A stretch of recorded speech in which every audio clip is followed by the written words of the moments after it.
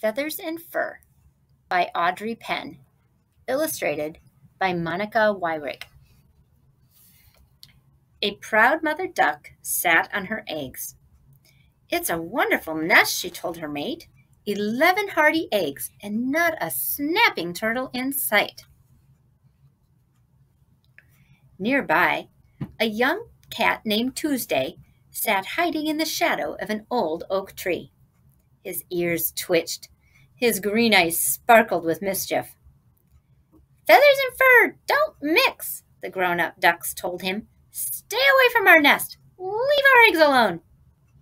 But Tuesday was curious. Older cats told him that when the eggs hatch, little tasty ducklings make a yummy catch.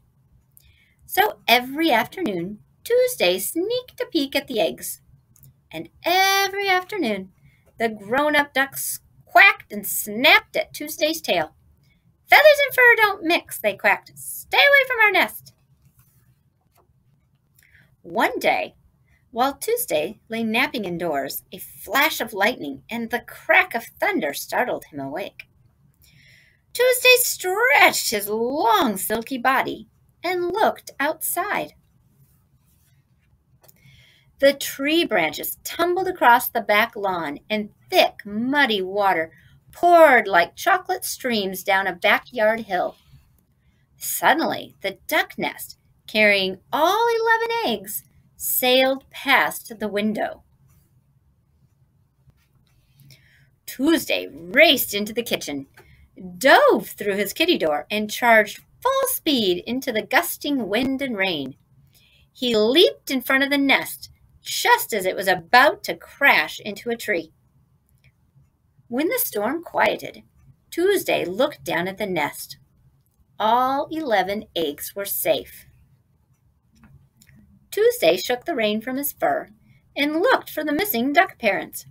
He wondered if they had gotten lost or hurt during the storm. He was still wondering when he heard a strange sort of crackling noise come from the nest. Turning slowly, Tuesday looked down just as one of the eggs cracked open.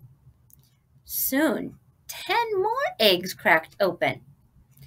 Like a burst of magic, 11 tiny ducklings popped through. "Oh my goodness," thought the cat. "Do I eat them or greet them?" Tuesday came closer to the newborn ducklings. They were as damp and matted as newborn kittens. Tuesday didn't care if they had feathers or fur. "They're wonderful," he thought, and his heart fluttered with excitement as they peeped and chirped, filling their nest with new life. A small chip of eggshell stuck to one of the ducklings. Tuesday licked it off with his rough pink tongue. Gently and carefully, he went from duckling to duckling, licking and fluffing until all 11 were ready to greet the world. "You must be hungry," he told the baby ducks. He helped them to the ground and led them to a nearby stream, while they eagerly pecked at grass seed. As they ate, the ducklings' soft, downy feathers floated through the air and stuck to Tuesday's fur. "See that?" he told the ducklings. "Feathers and fur fit fine, especially when they're yours and mine." Just then, the 2 duck parents swooped down out of the sky and landed with a flurry of quacking and hissing. "Out of our way! Out of our way!" they yelled at the cat. "Feathers and fur don't mix. Get away from those ducklings! Scat!" The older ducks shoved past Tuesday and gathered their children beneath their wings. "We got caught in the storm and couldn't get back," they told the ducklings. "Feathers and fur don't mix. We must get you away from that cat." The bravest little duckling wiggled out from underneath his mother's wing and waddled over to Tuesday. "Tuesday's our very best friend," he told his parents. "He saved our nest and fed us when we were hatched." "That's right," peeped the others. "Feathers and fur mix fine, especially when you take the time." The grown-up ducks watched in surprise as their tiny ducklings waddled in and out of Tuesday's legs and peeped tenderly into his ear. "You're my best friends, too," Tuesday told the ducklings.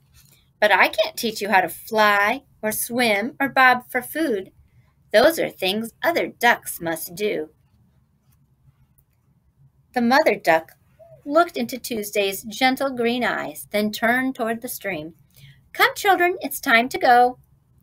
As the sad little ducklings followed their parents out of the yard, the mother duck turned toward Tuesday and quacked impatiently. "Well," she asked, "aren't you coming with us?"